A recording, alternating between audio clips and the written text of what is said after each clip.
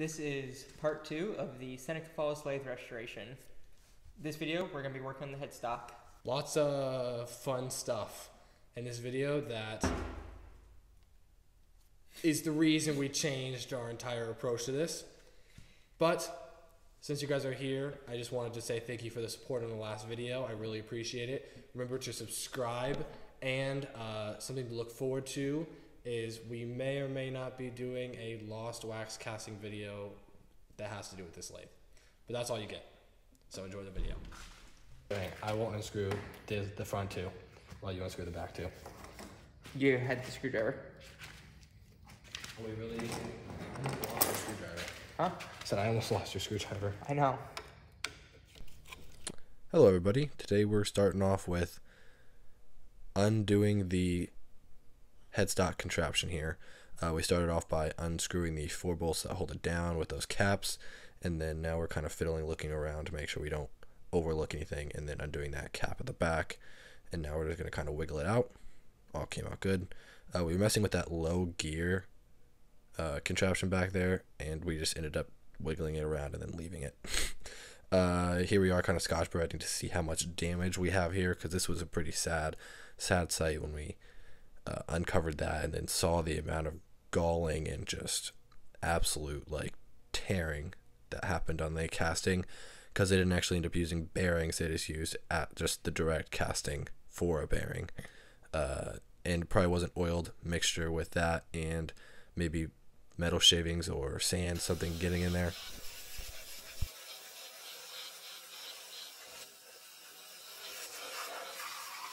Oh, that was the good stuff right there. Just move it like that.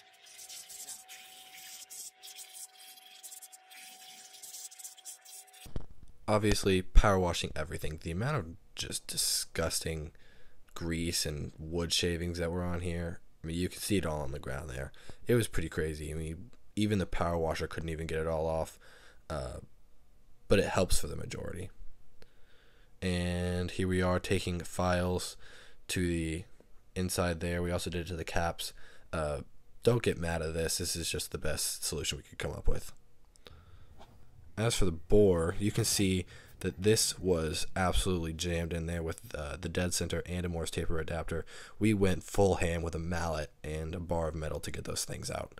And I mean, I don't even know if I want to know what the bore looks like. Here we are honing the bore, I guess. The amount of damage that was on this was pretty saddening as well, but it wasn't as bad as the casting. So we just ended up cleaning it all off on my lathe anyway, doing a little bit of work just to where there wasn't, rigid high spots and all that. It wasn't really that. We didn't really take much material off at all, if any. Obviously putting it back together, but obviously we took the time to forget a very crucial part. Actually, I'm not really sure if it's crucial, but the oil rings, that's what I'm going to call them. I'm not really sure if that's what they're really called. We completely forgot to put those in there, so here we are taking it back apart and then putting the oil rings on, slipping it back in, and redoing those again. Thankfully, it's a very simple, hold down with those 4 screws amongst that one nut. That's what we're going to call it. So obviously, after finally getting it back together, you need to celebrate.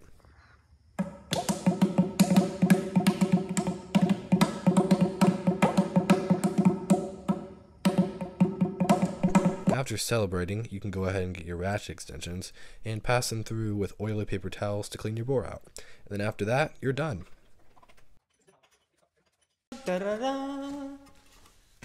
Outro, outro, outro. Well, I hope you guys enjoyed the video. If there's any questions or, Concerns. ideas, concerns, complaints, put them in the comments below. As you've seen in the video, We stoned the spindle to remove all the high spots, and we took a file to the caps and the main bearings, the casting, the headstock itself, to remove the high spots there. So there shouldn't be anything dragging metal wise, but it's still nice and tight. There's no shimming, there's no shaking, so it's all nice and sturdy in that regard. Yeah, basically we just did that to minimize the amount of galling Damage. and damage that can increase.